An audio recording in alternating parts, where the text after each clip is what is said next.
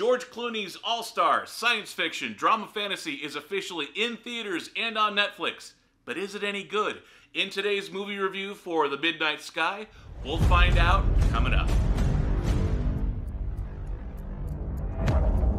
Hey everybody, Dragon Movie Guy here with another movie review, and today's review is for the George Clooney, Felicity Jones, David Oyelowo sci-fi flick, The Midnight Sky, also starring Chandler, Tiffany, Boone, Sophie, Rundle, and Star Trek Discovery's Peck. If we're just meeting, I am Dragon Movie Guy, and if you like what I'm doing here, please be sure to hit the like button until it turns blue, and be sure to hit the subscribe button so you can find out the very second I post any videos to this channel. The Midnight Sky is rated PG-13. It is an hour and 58 minutes long, and it's based off the Mark L. Smith novel Good Morning, Midnight. The Midnight Sky stars George Clooney as Dr. Augustine Lofthouse, a world-famous scientist who discovers a planet-sized moon of Jupiter capable of supporting life. Set 29 years in the future, Lofthouse is leading a scientific expedition north of the Arctic Circle in a last-ditch attempt to save the Earth. However, by the time the film actually starts,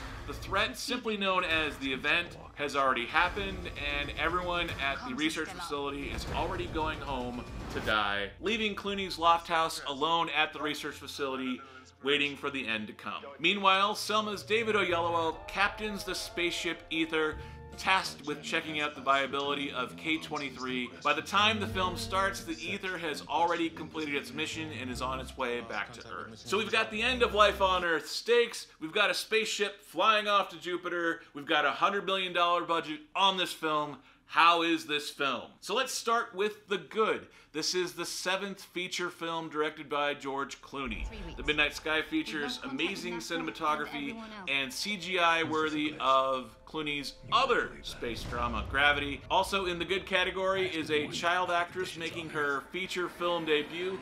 Her name is Caoilinn Springall, and she's playing Iris, and she plays opposite George Clooney for his half of the film. She does an amazing job without really even speaking that much. We've talked about the good, however, we need to talk about the bad. This is a film that doesn't know quite what it wants to be.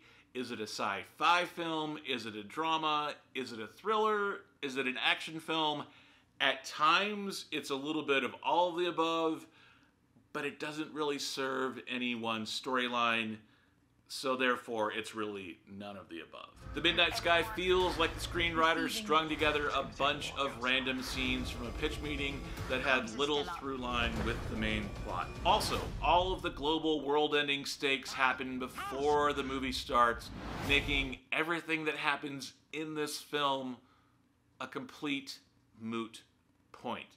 There's like zero reason for this movie to happen. Everything's already done. The die's already been cast.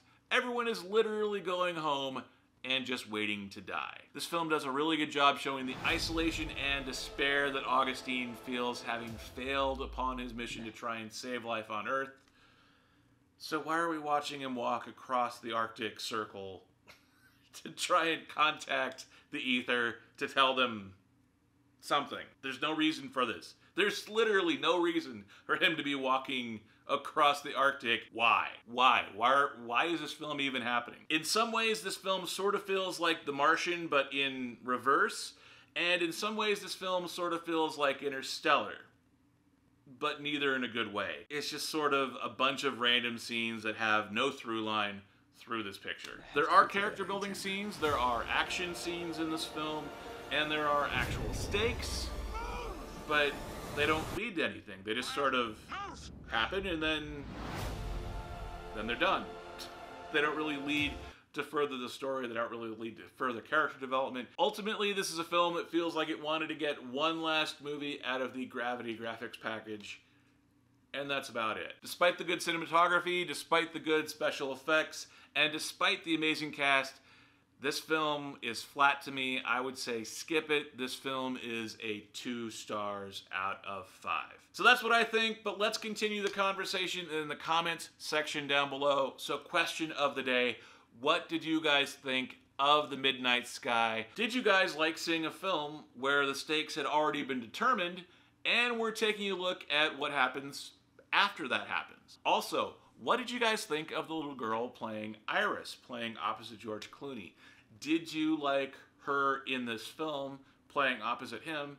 And do you think she held her own? Also, did you guys watch this in theaters? The special effects looked really good. I happened to watch this on Netflix on my laptop. I thought they translated pretty well, but I want to know what you guys thought if you saw this in theaters versus watching it at home on Netflix. What did you guys think of the special effects in this film, and was it worth going all the way to movie theaters to watch this film? Let me know in the comments section down below. And if you liked this review, please be sure to hit the like button for the YouTube algorithm. Also, please be sure to hit the subscribe button so you find out the very second I post any videos to this channel. If you liked this review, please be sure to click right over here. That is the review that I did for Wonder Woman 1984. Please be sure to check out that review also. If you like this review, you might like that one as well. I've been Dragon Movie Guy, and I will see you next time. See ya.